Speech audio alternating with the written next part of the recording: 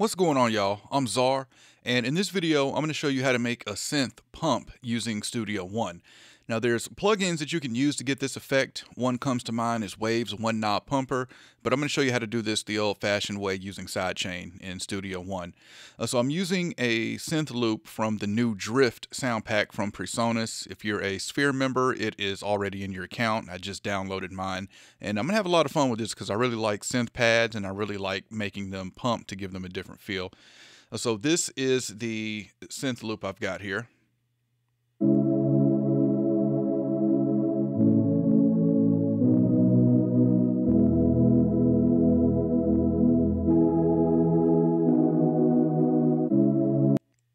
All right, so first thing we're going to do in making this pump is we're going to get a 4 on the floor kick, which I've got here.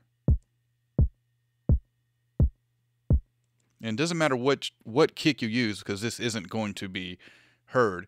So I'm using the fat channel, and you can use any compressor here. But I like to use the RC500 because it's easy to dial in and can get pretty aggressive.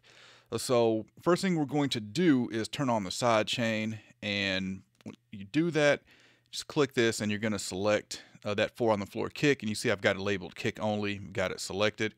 And then from here we're going to select pre-fader and then turn this fader down. So what that's going to do is now the signal from the kick is going to enter the compressor and will apply to this synth pad, but we're not going to hear it because I've got the fader down and we're on pre-fader. So pulling back up the compressor, we're going to pull back the threshold to get some compression going.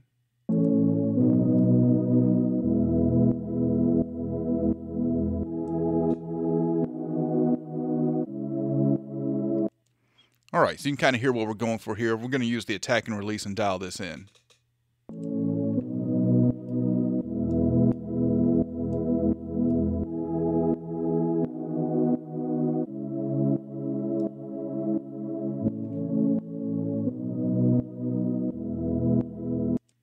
All right, I'm good with that. And once you've got that done, you can also, so we've got the 4 on the floor. I'm just going to copy this down to the next beat, and we can get this effect.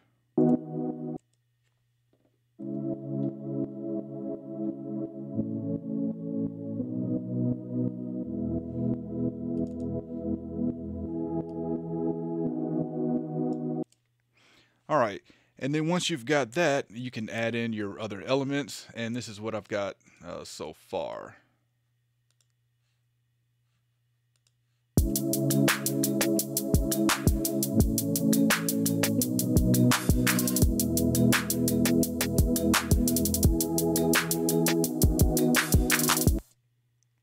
All right, and that's how you make a synth pump in Studio One. If you like this video, I appreciate a thumbs up. If you want to continue to see content from me, then you know what to do.